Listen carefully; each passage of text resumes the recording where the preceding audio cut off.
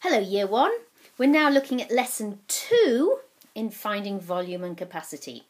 And today we're looking at something called capacity. Now capacity means the amount of liquid a container can hold when it's full. I'll say that again.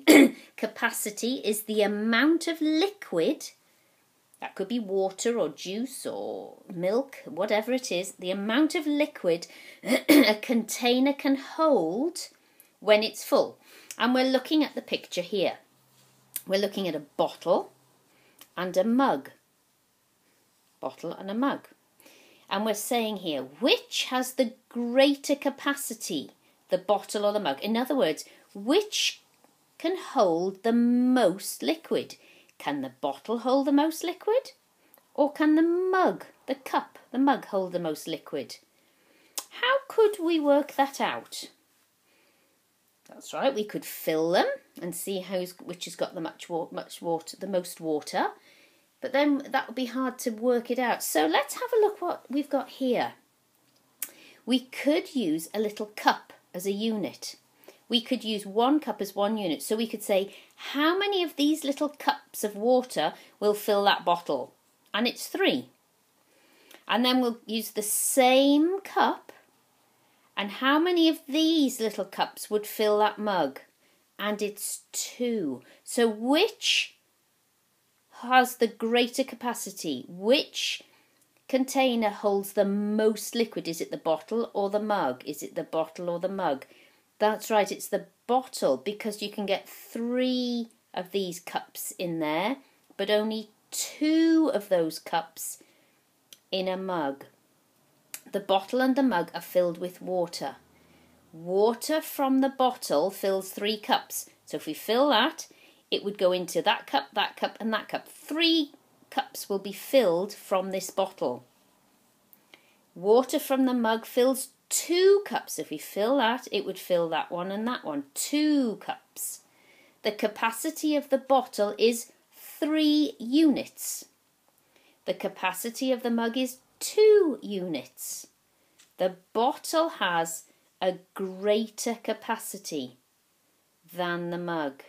It then says, can we use other containers and other cups? So we could say, here's a bottle.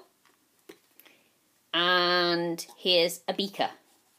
Which has the greater capacity? Is it the bottle or is it the beaker? Well, we could fill them up with water, and then I could use my egg cup again. And I could see how many egg cups my bottle fills, and then how many egg cups my beaker fills, and then I can tell you which has the greater capacity. Perhaps you could find 2 things in your house to fill up. Make sure you ask first, and perhaps use a little egg cup or something small to call like a cup or a unit, and see if you can work that out. In fact, on the other page we've got a little activity to do that, where it asks us here to have a bottle and some cups, or a bottle and egg cup, something. Look for containers around you, like a bottle or a little beaker or something. Guess the capacity of each container. So here's a bottle. How many egg cups do you think would fill my bottle? Have a good guess. Then try it and see if you're right. Then perhaps try something else. Here is a beaker. How many of my egg cups will fill the beaker? And have a go and see if you can get it right.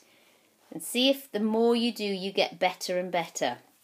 Let's have a look at our guided practice. It says each cup is 1 unit. Here's A. Now, here's a container, and it says the capacity of this container is about how many units? So if we tipped out the water, it would fill this many cups. How many units have we covered? How many have we filled? That's right, it's 5, because we've counted 5. So the water in here will fill 1, 2, 3, 4, 5 of our little cups. So the capacity of this container is about 5 units. There might be a little bit left over, but it's about 5. Let's have a look at this. Here we've got a bowl. What's the amount of water in this bowl? How many units have filled this bowl? Well, if we look at, follow the arrow, and we've had 1, 2, 3. So the amount of water in the bowl is about 3 units. Well done. Have a go at worksheet 2, pages 128 and 29, and there's more practice of looking at capacity.